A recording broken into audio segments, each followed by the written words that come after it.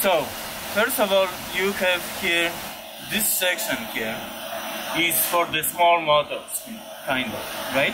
So let's start. This is DP1.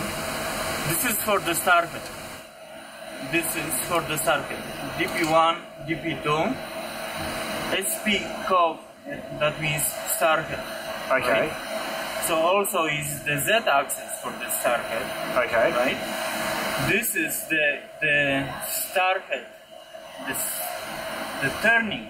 Okay. This rotation. Rotation, right? The stern. And now, this is for the IC head. So that's the other side of the machine. I will show you. Yep. Okay? This is the IC head for the ICs only. And this is for the Z of the IC head. Okay. Okay? So, now you have on the bottom side the X axis driver, right? Yep. And here is the Y axis driver. Okay. Okay? So you have here like another pieces which are slowing down the power on the motors, on so your those resistance. big power resistors. Okay? Yeah. Just to drain, the cabs driving the motors, right? So this is kind of the main thing here is for the running the heads, or is the start head or is the IC head. Yeah. Okay. This is very important here. What okay? about up here? As I told you, this is also the power. Okay. Neutral is the power also, and you have the ballast also on the big resistors. Yep. The same function here. Yep. Those guys, this here is for the small motors which are inside of the head of the starter. Okay. Okay. They are not a driver, but this is kind of yes, they are small drivers, but for the very small motors. That's why they don't have a big heat sinks here. This is only one heat sink for what? 1, 2, 3, 4, 5 motors, right? Okay. It's not a big deal. While compared now to those X and Ys, you see the much bigger heat sinks. Yeah. Right? So that's the main kind of part of running the machine. Okay. Okay. Now let's go on the other side. Oh, I'll show you which one is the starter and which one is the IC.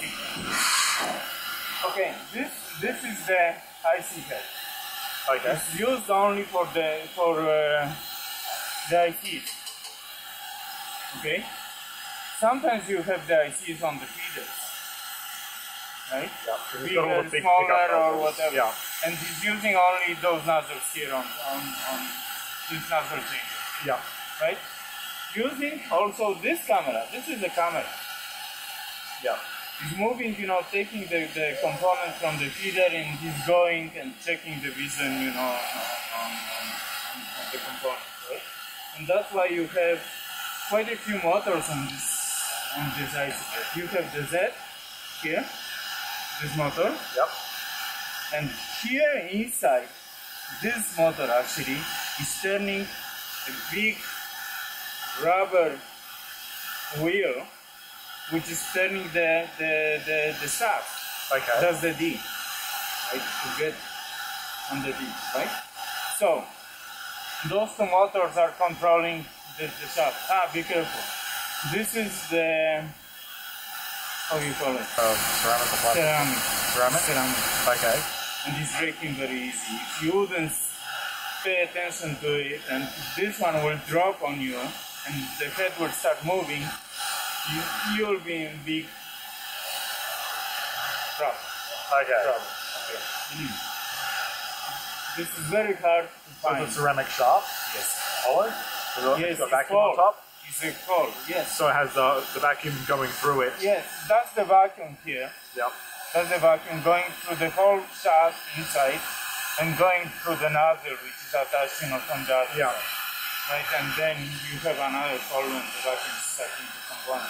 Yeah. Okay? So be careful of this shaft. It's very hard to find.